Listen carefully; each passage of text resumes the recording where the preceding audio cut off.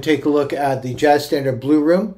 We're going to take a look at three aspects of it. We're going to look at the melody, look at the chord progression, and also look at the at soloing over it. It's a backing track with drums, bass, and the piano. And the piano also is there's a melody. It's swung pretty hard, so it doesn't really match up with the chart, but it kind of does, and it's good to have that experience of knowing how to play along with a melody that is swung. So you can either learn it swung or you can read off the page and play it accurate to the rhythm on the page. Both of those are good approaches. And the melody isn't so loud in the track that it interferes with that. So essentially you're going to go through top two lines. It's a repeat sign, first ending, second ending. Second time through, stop halfway through the second line and begin the second ending where it has a 2 in the bracket. There's a middle 8 after the double bar line. It starts with a C9, works its way through. And then in the next double bar line, 1, 2, 3, 4, bar 5 middle, we have the last theme. I won't play through the melody because I'll play through it with the track. Chord wise, F major 7 to D minor 7. G minor 7, C9, F major 7, D minor 7, the negative sign is minor in these charts, G minor 7 to C9, F major 7, 2, 3, 4, B flat major 7, G minor 7, F major 7, G7, which you can either play as a bar like this or play as a chord like this. I find that pretty awkward. It took me a while to get good at it, but I did. But it can be played as a bar chord here. I generally play it as a bar chord. And then G minor, 7 and C9, etc., etc. You walk down, the chords are all the same, I think, from that section on in terms of voicing. Sometimes I'll substitute this C9 for C7. And I'll sometimes pop that third finger back and forth. Soloing, we have 4 sources for soloing materials. One of them is the melody itself, which I will sometimes quote. Sometimes I'll start the solo with the melody and then launch the solo from the melody. We have the arpeggio of the chord of the moment or the arpeggio of the chord of the key. So that would be an F in that case. If you're doing that, don't start your arpeggio from this E because it's an F. The chord is an F chord, so this E will sound sour with it. It's kind of give you that kind of sound with an F and an E side by side.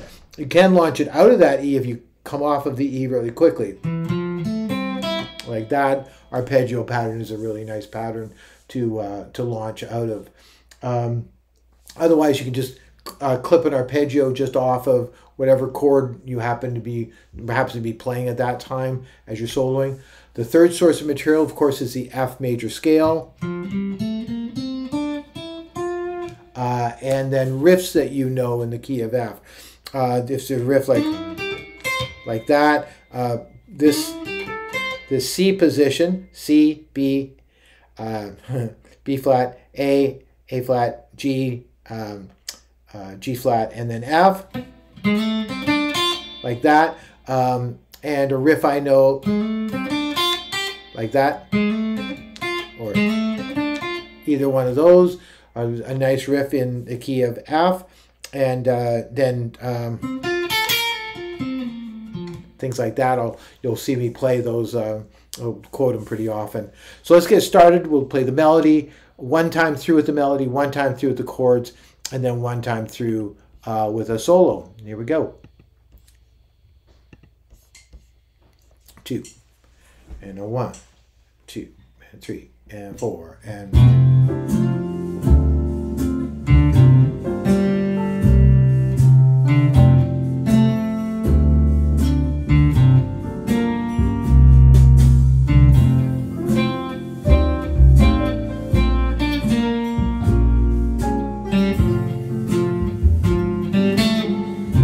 First ending, go through through again from the top.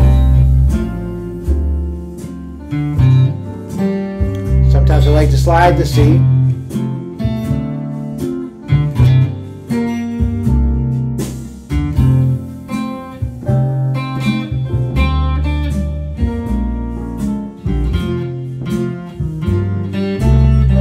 That was the second ending. Middle of line 3, middle 8.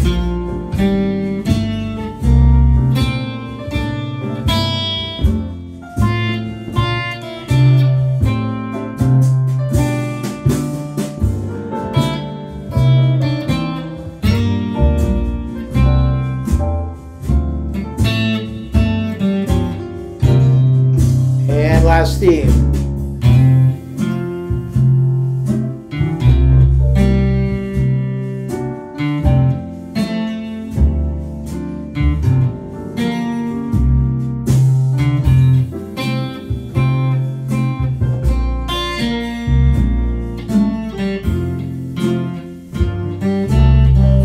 Here we go, chords, 2, 3, and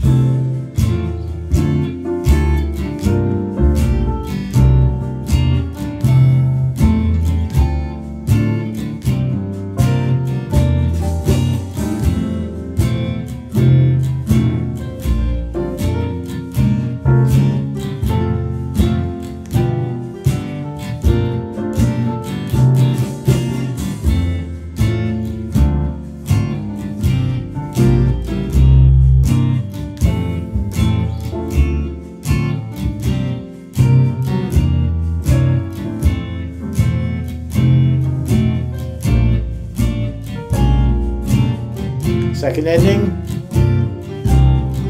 We're heading into the middle 8. Here we go. Slide into the chord.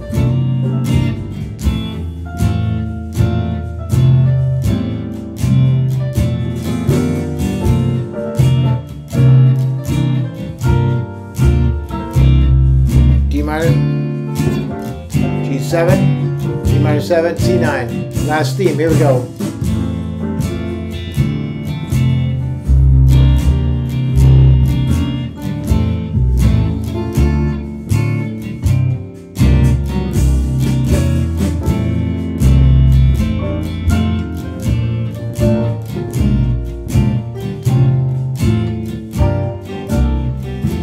Here we go, soloing.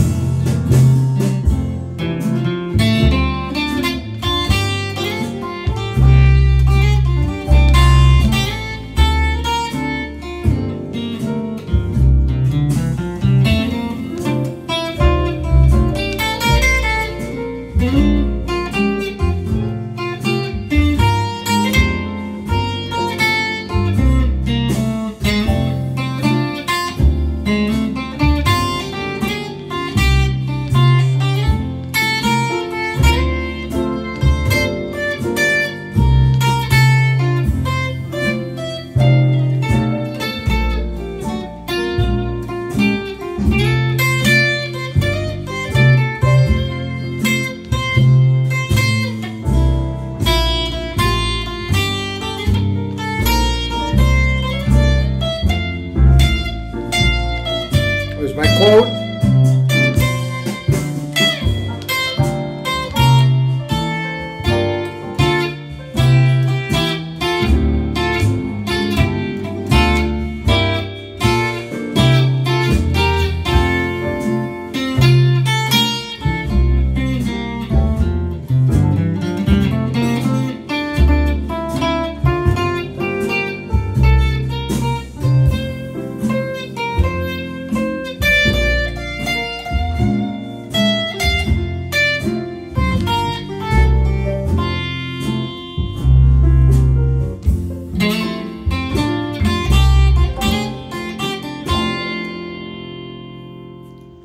Scrappy solo.